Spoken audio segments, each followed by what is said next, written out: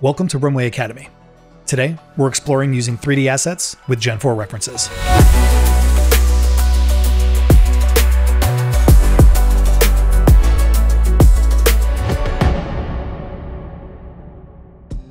Using 3D assets as part of your generative workflow is a very powerful tool. It allows you to control the specific scene elements contained in your reference image. And while you can't use 3D models directly in Runway, you can still create pre-comp images that can be brought in and used with references. Start by opening your 3D application of choice and build out a very basic 3D scene. Use the 3D camera to get the angle that you're looking for, and then export the camera POV as a single still image. Now import that still image into references and combine it with a style reference image and a prompt.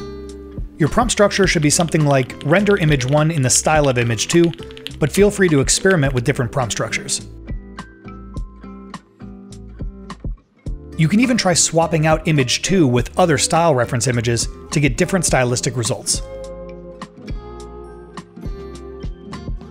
But once you have some outputs that you like, try asking references for different angles of the scene, or close-ups on specific elements.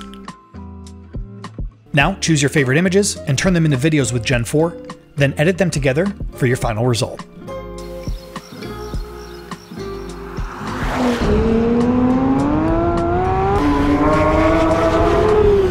Using references with other traditional content creation workflows and existing assets is a powerful way to create with even more control, consistency, and production-ready fidelity. Perfect for film, advertising, or other creative use cases. If you're looking for some additional tips, head over to the Gen-4 help articles or join our community on Discord to see how other creators are using references.